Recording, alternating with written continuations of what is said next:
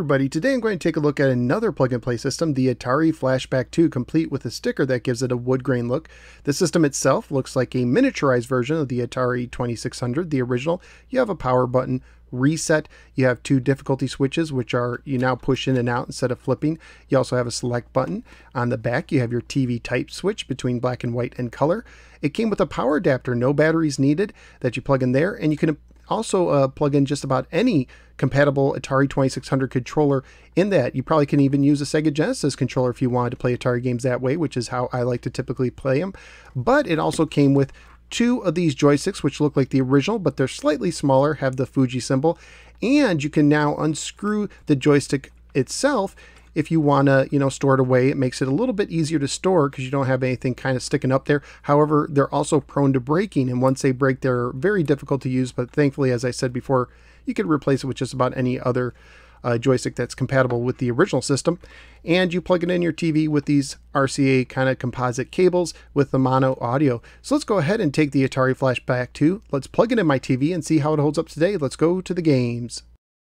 The Atari Flashback 2 came out in 2005, a year after the original Atari Flashback, which I reviewed in episode 403. It was made by the same group as the original Flashback. The Flashback 2 advertised 40 games, but really it has more than that, which I will get to a little later on.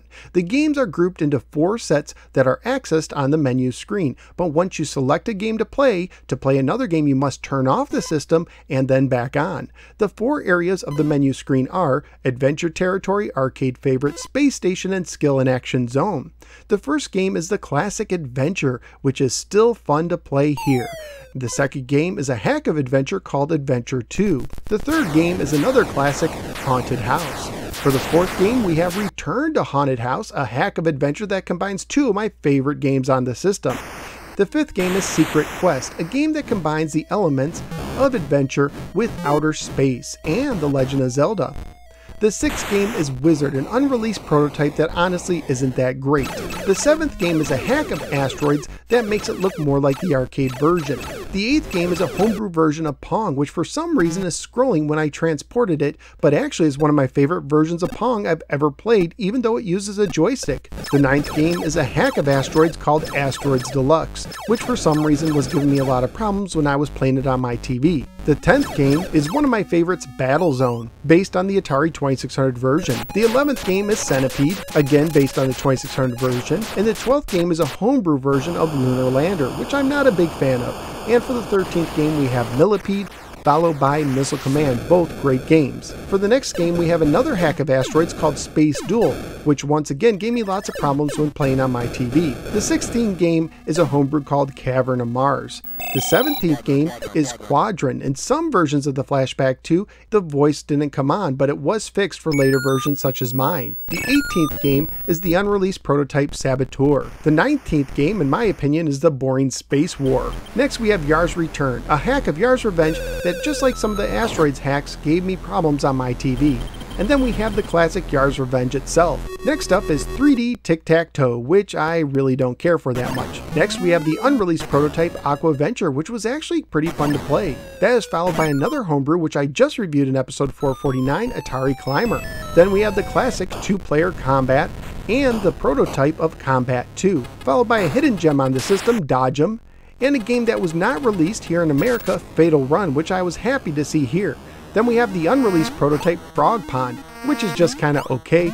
Then we have Hangman, followed by Human Cannonball, Maze Craze, which is best played with 2 players, Off the Wall, a late release Breakout clone that's not half bad, Outlaw, which once again is best played with 2 players, the all-time great Pitfall from Activision, one of 2 Activision titles on the system, Radar Lock, another late release, and the other Activision game, the classic River Raid, Save Mary, an unreleased prototype that really didn't do much for me. And then for the last 2 games we have Video Checkers and Video Chess, which I prefer the real thing. There's also a hidden paddle game section that can be unlocked by pressing up once, down 9 times, up 7 times, and down 2 times. This is in honor of the year 1972 or 1972, the year Pong came out.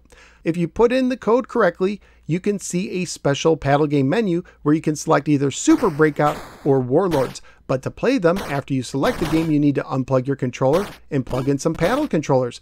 And to switch games, you need to turn off the system, turn it back on, repeat the unlock pattern with a regular joystick, and then plug back in the paddles. Outside of some of the issues I had with some of the hacked games, and outside of some of the problems with some variations of the systems, the graphics and sounds are closer to the originals than any other Atari plug-and-play system past or present. As a matter of fact, this plug-and-play is so close to the original, if you have the know-how, you can add a cartridge port to the system and play a large portion of the Atari 2600 cartridge library on it. Family-friendly wise, this compilation would most likely get an E for everyone rating it for release today.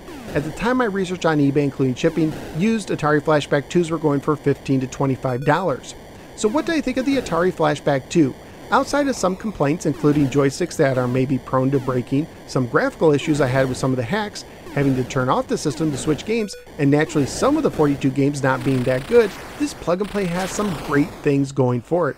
Being able to use original controllers is a big plus. This also has a really great selection of games, including some of my all-time favorites like Adventure, Haunted House, Battlezone, Yard's Revenge, Pitfall, and River Raid, not to mention some overlooked gems like Dodge 'em and Secret Quest, as well as some interesting and fun hacks and homebrews like Adventure 2, Return to Haunted House, and Atari Climber.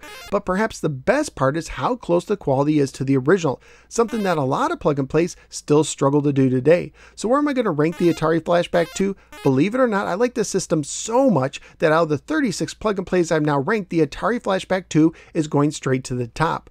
The Atari Flashback 2 is highly recommended due to including some of the best games on the system and being able to use original controllers, as well as how close it plays to the original. At least that's what I think. What do you think? Let me know in the comments below.